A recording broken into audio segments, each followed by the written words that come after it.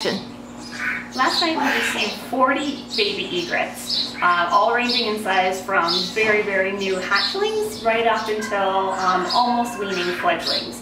We're going to have to hand feed them anywhere from 6 times a day to twice a day, depending on how big they are. But I'll show you some of our tiniest babies.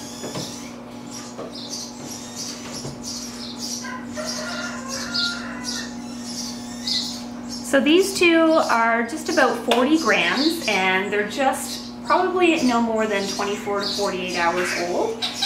We're going to have to hand feed them using syringes and a ground up mush of fish and water with vitamin B supplemented. We're going to have to do that probably 5 or 6 times a day until they get a little bit older and they can start eating whole fish pieces on their own.